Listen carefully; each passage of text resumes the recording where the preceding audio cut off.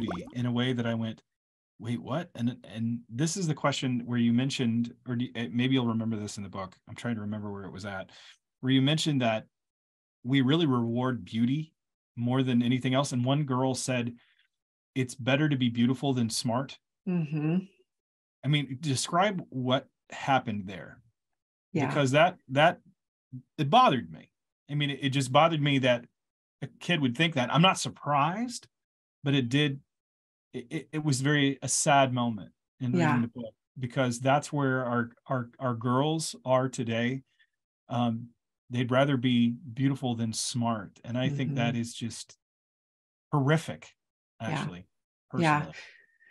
Yeah. I mean, this has been a long time in coming. It's not something that happened overnight, and it's not something that happened necessarily with the advent of social media, but certainly the age we're in has made it worse. It has made it that much harder. So I have 4 daughters. This is something, and I'm a woman, obviously. So this is something that I think about a lot.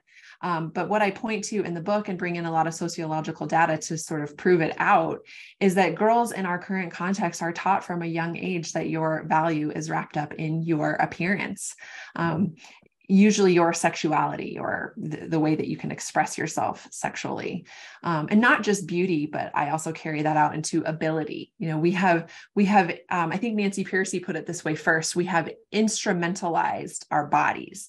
We've turned our bodies into instruments. And so this is really a different expression of Gnosticism, where we separate bodies from minds and souls. And we've just said, okay, this physical body is what is useful. How can I turn this body into a tool for my advancement or the advancement of others? Or how can I exploit somebody else's body? And so we're growing up in an age that says you are only as valuable as you are pretty or sexual or able.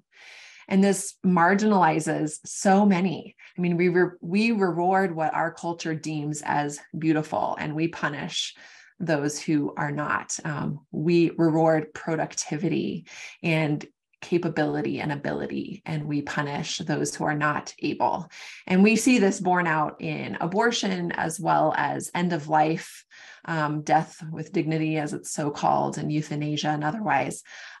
We just don't value bodies that aren't beautiful or productive. And this is a horrific affront to a holy God who has created everybody in his image and said that every body is very good.